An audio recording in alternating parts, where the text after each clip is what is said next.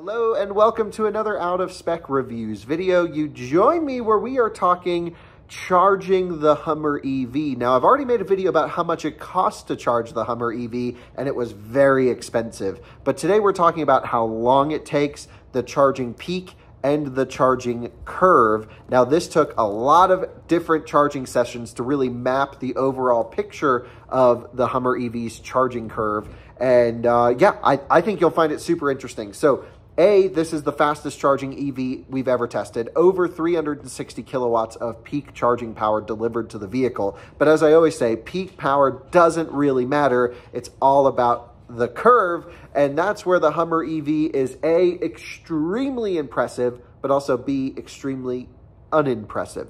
So we have a lot to dig into here. We're talking about the biggest battery available with the Ultium platform. This is the 212 kilowatt hour usable, although I've been able to pull 213 kilowatt hours out of it. That's the usable capacity. Gross capacity could be anywhere from 220 to 250 kilowatt hours. I hear differing results all around. So this is basically charging the biggest battery in a mass production, EV that someone can go out and buy. And I think you'll find it pretty interesting. So let's dig into the topic and talk big power numbers. This is not going to be a Nissan Leaf video where we're excited about 30 kilowatts. This is crazy numbers.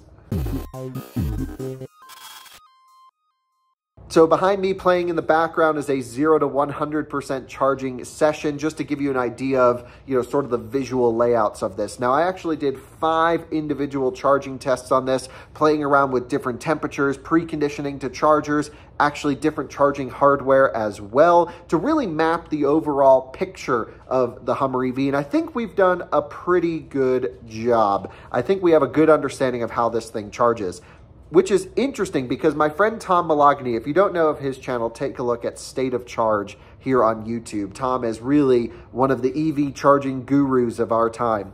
And Tom has done some similar charge testing with the Hummer EV, similar setup procedures. But on the vehicles that he's tested, he's actually had a really hard time to get a solid charging curve out of it. Now, I'm lucky because I had the car for a couple weeks and I was able to really figure it out and get it into all of the right parameters. And I feel we have a pretty good, I would say, understanding of how it charges after our tests. But I do just want to mention very weird behavior on Hummer EV, almost vehicle specific. He's tested a few. I've tested this one. This one seemed to like to be charged, but ran into many issues. You'll see just throughout this whole session, and we're going to pull up the data here in just a moment. It really charges fast down low. I mean, you plug this sucker down at anything below 30%, you're well over 300 kilowatts. You're just getting all the juice. But there seems to be thermal restrictions. It's either too hot or too cold, and it really needs to be in that perfect temperature window to achieve fast charging. Now, thankfully, the Hummer EV actually doesn't cold gate very much because it's got such a big battery pack where the C rate of any of this charging speed isn't actually all that impressive. That's the big thing here. 360 kilowatts on a Hummer EV is like way less stress than a Taycan charging at 270 kilowatts, just in terms of battery pack capacity to charging power. So while the numbers here are big, you have to think about we're filling up such a large battery pack that nothing's actually being stressed that hard, except for the cabling. And what I wanted to talk about a little bit was how the Hummer EV charges, just as its strategy before we actually get into the hard numbers. And that's where I think this is very impressive. The Hummer EV is built on Ultium platform, of course, right? So it uses their permanent magnet motors, it uses their battery cells, and then these Ultium platform cars can basically take their assortment, their parts bin, and arrange them however they want. So Hummer EV has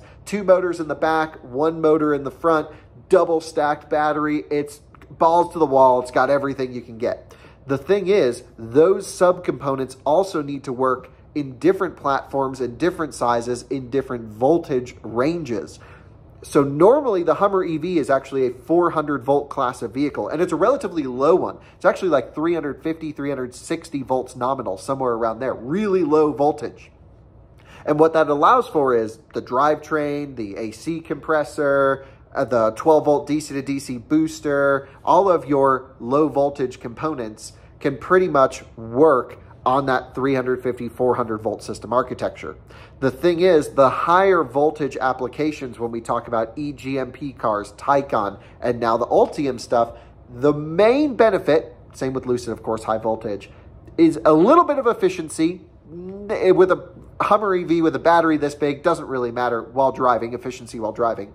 The big benefit is charging power. Of course, with higher voltage means you need less current to achieve the same power level. And that's sort of the magic of Hummer EV. What it does when it plugs into a charger that can actually output up to 1,000 volts is it takes its battery pack, its double stack that operates in parallel. You'll hear a contactor that goes ka-chunk, and it actually operates in series, which effectively doubles your operating voltage. The cool part about this is it isolates the drivetrain, it isolates other components from actually that higher voltage. So those don't need to be upgraded from a cost perspective. That's why it's done this way. It's engineering for cost across multiple platforms.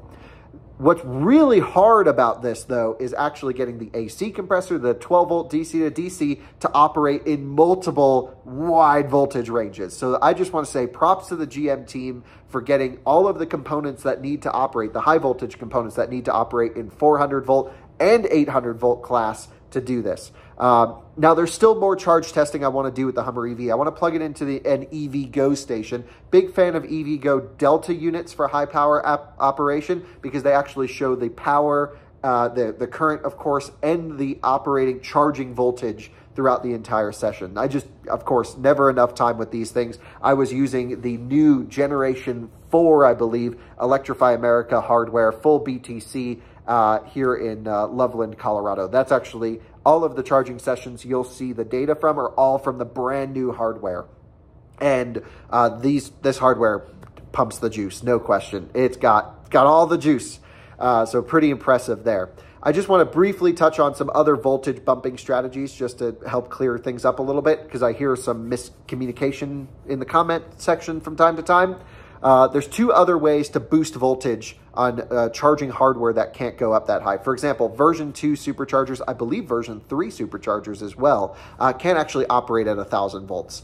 There's also older 50 kilowatt chargers, for example, that can't go up to 1,000 volts. So you still need to charge these high voltage cars, Taycan, Lucid Air, Ioniq 5, EV6, GV60, all of these 800 volt class of vehicles still need to charge on older hardware. And so what they do is they have different ways to bump the voltage up. Hummer EV takes the pack, puts it in series. Taycan actually, well, I should say when the Hummer plugs into a low voltage one, it just keeps the packs in parallel operation, which is smart, easy, no extra boosting needed. When Taycan does it, Taycan has an onboard booster. I believe standard is 50 kilowatt, upgrade is 150 kilowatt from Porsche. That actually splits the pack voltage in half, and then you can take all the current from the charger, and it bumps up the voltage by exactly twice as much.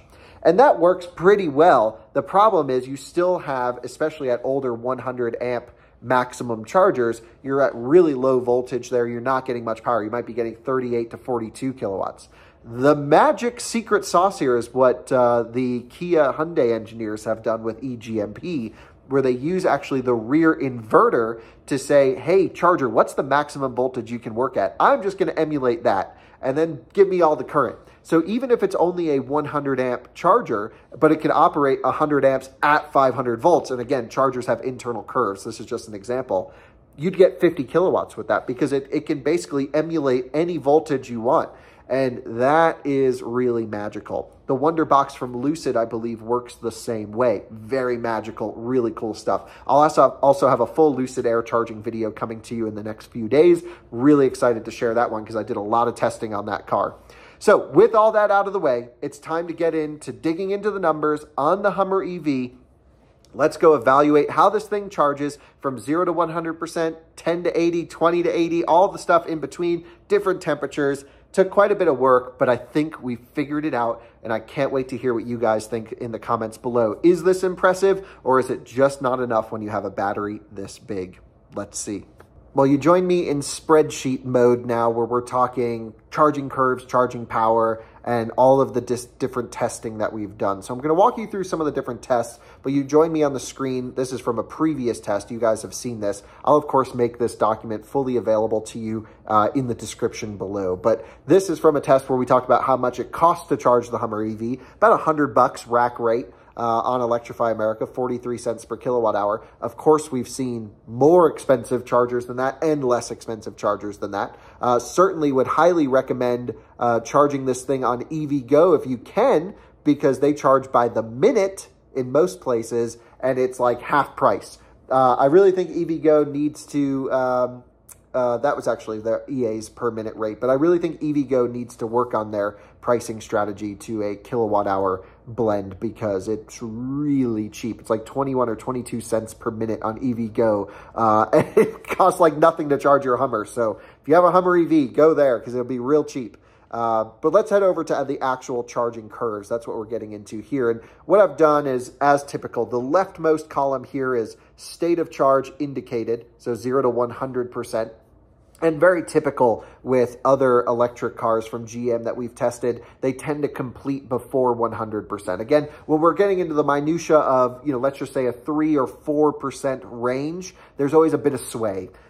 Sometimes the cars read voltage to measure state of charge, and that charging voltage for such a long period of time kind of confuses it. We talk a lot about BMS sway, BMS getting confused. That happens very frequently with GM stuff, either on the bottom end when we're doing range tests, especially with bolts. Sometimes they'll run out at 1%, just stop moving. And charging, sometimes they'll complete at 98, 99% state of charge instead of 100. And that's just the nature of the way that they're calibrated. So you have charging power on the left-hand side over here, on your state of charge, I should say, not charging power. The charging power from 1, 2, 3, 4, 5 different individual tests are shown across the top. You'll see I did a full baseline. Whenever I test a car, I always do a baseline test. That's typically preconditioned okay to the charging station. Hummer EV has manual battery preconditioning, as well as, I believe, automatic preconditioning when a station is set in the system inside. So very happy to see that. Although I don't think you need to precondition the Hummer EV for anything less than a 350 kilowatt charger, or if it's really cold. With such a big battery, the cold doesn't really affect it so much when charging. So I would say don't precondition it unless it's just a frozen brick. There's just no need. So of course I did the full 0 to 100 test, and that is this blue line on this chart over here. And one thing that I thought was very interesting was we saw this big dip down to about 100 kilowatts. Typically when I see this type of movement, this type of dip, when I'm doing charging sessions, I'm going, okay, we're going to have to go back, redo this, and see what's going on. Typically thermal related, and sometimes it's hard to know if it's thermals from the charging station or thermals from the car. The fans were ripping on the Hummer EV, but it was cold out. It was like 40 degrees outside. But again, battery was warm, and charging very fast can heat up. Not necessarily the whole battery pack, but you'll have hot spots in the system. It could be the DC cabling to the battery pack, the connection points. It could be a cell group in the battery pack that just can't get the coolant there, or for whatever reason has higher resistance. It's just hard to know without having all the data. And I'd love to get Hummer EV back with all the OBD stuff on there. I just, again, was just trying to get the baseline numbers here in a short period of time. So of course I did the full 0 to 100. You can see that here. That's this blue line. Then I decided to plug in roughly at 10% and charge to 80% roughly. And you'll see that test 2 and test 3. What we did was we actually did not precondition the vehicle for this test right here. We were rocking along 340 kilowatts, all good. And then I saw a big dip at 34% to 285 kilowatts. And I was like, okay, let's actually unplug at the dip and see if it just overheated. So we actually went to lunch. We parked the vehicle with the heater blasting. You'll see we dropped a couple percent when we plugged it in again for this test 3. And, just left it outside, snow on the ground. It was cold outside. And then we wanted to see how much longer could we hold that charging power for, just to test to see if that's where the truck actually wanted to taper charging or if it was thermal related. So we saw a big peak of 361 kilowatts on plug-in. That's no surprise.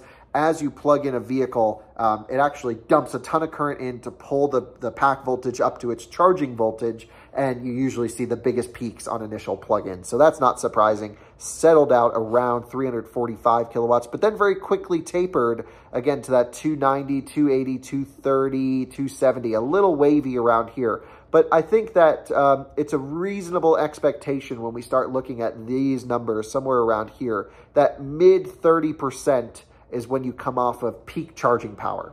So we can be pretty sure when we look at this chart here that from 0 to roughly 32 to 35%, the truck should just take everything. Over 300 kilowatts, all the juice, and that's a huge amount of energy right there. That's like 70 kilowatt hours roughly of just max power going in. So that's awesome for road tripping. So this is a vehicle that needs to be run very far down, find 500 amp big boy chargers, and give it all the juice up high. This truck really needs good infrastructure to make it not a pain to live with. So keep that in mind. I also should mention in this video somewhere that Hummer EV doesn't have an 80 amp onboard charger as of yet. It will be getting one, I believe, in next year, model year 23 or 24. I don't remember which.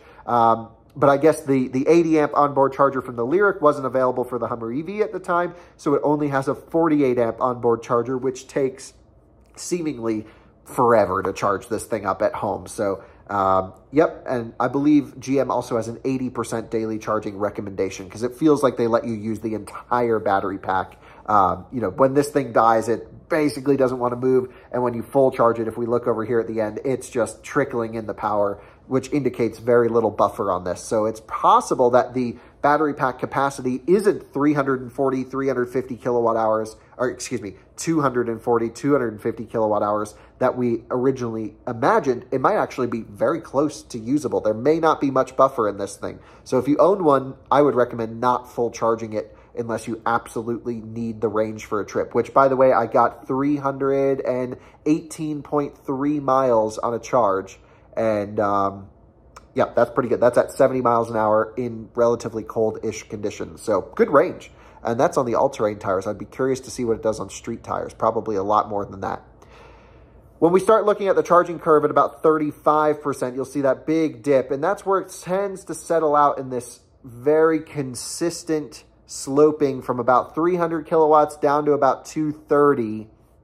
Let's see if that's right. Yeah, about 230, 240, somewhere in this range at about 62, 63%, 64%. Just depends on where the BMS is calibrated. I imagine that these two happen around the same time. And that's where it dips. You do not want to stay at a charging station past 65% in one of these things because nothing good happens after this point. All bad. And this is where, yeah, really impressive charging speeds to 35%. I would say acceptable from 35 to 65%. And that's as expected. It's got a huge battery pack. It's not under much stress. The supporting components are, the chargers are being worked really hard. But the truck, the battery shouldn't really care. What's very interesting to me is why we're seeing this huge degradation of performance around this 65% mark down to almost nothing. If we come over here and look at the data and we start looking at, let me just make this a little bit bigger so you can see it. We start looking at around 80% state of charge. Look at this, 30, 40 kilowatts. We saw a low peak of 14 kilowatts here at 84%. There's gotta be something going on between 70% and 80% state of charge on this that is really dangerous. It must be a hard operating range for the battery pack to be in. GM is consistently on every charging test that we've done. They are really trying to protect this part of the battery pack. So I don't know what's going on there. If you do, comment below, but consistently we see results down into that, 20 kilowatt range above 80%. So on a road trip, 65% is your target charge. If you can make it to the next high power station at 65%, unplug and go. That's my recommendation. Actually, I would almost pull the 35% mark and just keep it between 0 and 35, but not everyone's comfortable running it low out of spec style like I am. But that'll make for a good video. I'd like to take one of these on a trip in a video because if you have low power infrastructure, 50 kilowatt charging would take over 4 hours to fully charge this vehicle, especially if we're seeing dips down into this very low range, in this 80% range. It could take 5 hours to charge the vehicle. Just insane charging times, and it really needs big power. And then we see this huge increase in power, almost, let's take a look at the numbers, 70 plus kilowatts. Is that what we're looking at here? We're looking at 81 kilowatts at 86%. And then we get that big dip, and then it follows a normal, just slope down to basically nothing at the top. So very interesting charging. I've done more charging testing than what's listed here, but it sort of corroborates with the results that I've had. That's how the Hummer EV charges. I think we put in, let's just take a look at the data really quick on this session right here. I just want to take a look at this last screen if we can. We put in 224 kilowatt hours. Of course, there's always going to be a little bit of losses when charging. It took pretty much forever to charge. And yeah, just, again, huge peaks, huge power, and then huge dips in weird places. And that's the Hummer EV charging curve. I hope you guys enjoyed this video. I'll leave you with a big version of this chart right here. Of course, the link will be in the description below. I hope you enjoyed seeing how the Hummer charges. I really enjoyed the truck. This is not a mass market vehicle. It is not great for really the environment at all. It's a Hummer electric, but it's just cool and I love it. And there you go. This completes all of the videos from our time testing the Hummer EV. I really, again, just had a blast in that thing. I'd like to get it back, do some road trips, do some more off-roading, but there you go. The first wave of out-of-spec Hummer content is over, and that's how it charges from 0 to 100%, the entire curve. We'll see you in another video soon. Thanks so much for watching. Bye-bye.